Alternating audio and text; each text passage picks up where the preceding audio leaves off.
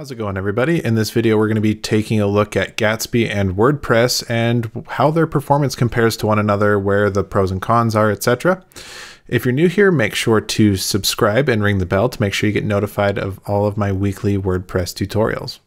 All right, let's jump into it.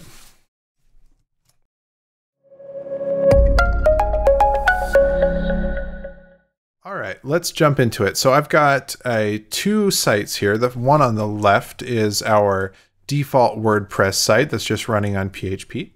And the one on the right is our headless WordPress setup where it's utilizing Gatsby.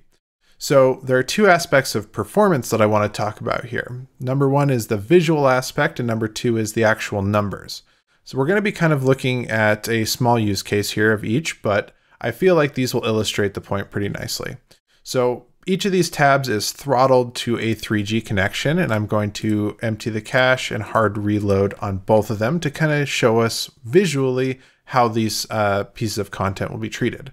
So the one on the left is you've got this kind of jerking around of the page, I guess you could say, where the images weren't loaded and all of these text blocks were kind of stacked really close to each other.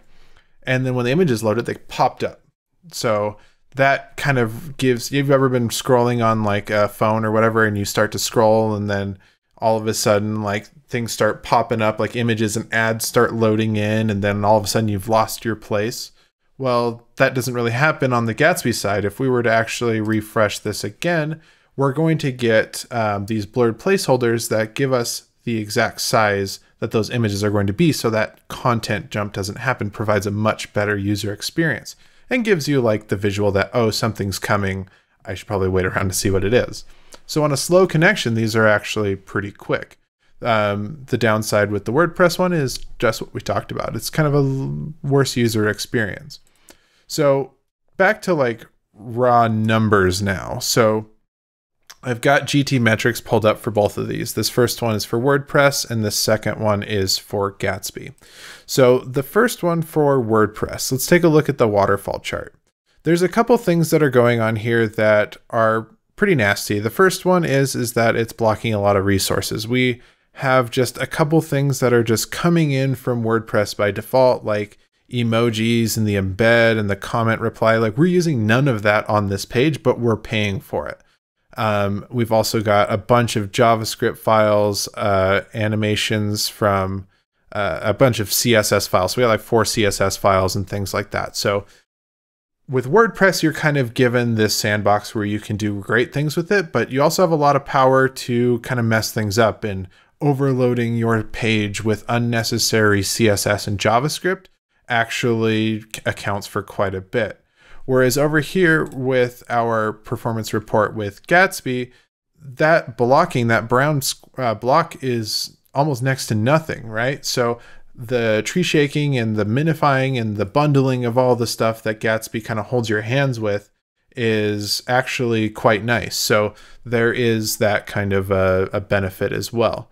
So on top of that, the images that we're getting from our Gatsby image sharp that we kind of did in the last video is coming into play here too, where we've got a much bigger block where we're actually like receiving these big images down from the server. So if you see these 4 images here, that receiving part is quite big and it's quite small over here in Gatsby. And why is that? Well, we've got optimized images as far as our format goes. So one thing that we did inside of Gatsby is we changed their format from being a straight up JPEG to a WebP. This is a next gen format that actually makes things much faster. And so we've got that, and we've got these awesome like optimized images that we ran through Image Sharp. So we've got, we're only serving what we need to.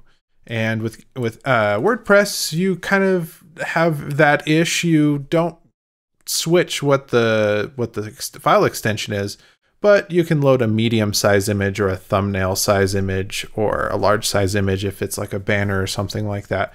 But you're not getting that compression and stuff like that out of the box. So Elementor or Gatsby really holds your hand in that kind of area. So the the actual assets that we're downloading are smaller, and that is reflected in our overall page size. If we were to look at here, that's 370 kilobytes for our Gatsby site and 523 for our WordPress site. So why is that a big deal? Well, if we look at this on a larger scale, then you can start to see, well, if I have lots of images on my page and I have lots of things going on, that's where the bundling of Gatsby and the image optimization of Gatsby is really going to show itself, because, you know, what if we doubled and tripled and quadrupled the amount of content on that page? We're just going to see that gap just get bigger and bigger. So all in all, I think that Gatsby gives you just a little bit more than what you're going to get out of WordPress just out of the box.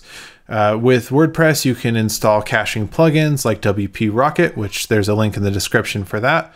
But there is just things that Gatsby just gives you out of the box that I feel like are just much better, and doing all of that caching ahead of time on your own computer or your build process is just going to give the user a much better user experience overall. So if you like the video, make sure you give it a thumbs up, leave a comment, let me know what you think, and subscribe if you are new here. Thanks guys for watching. I appreciate the support, and I will see you in the next one. Thank you for being quiet during that. Thank you. This is my daughter, Ava. She was born a couple months ago. She's been helping me out with my videos. Say goodbye. Goodbye.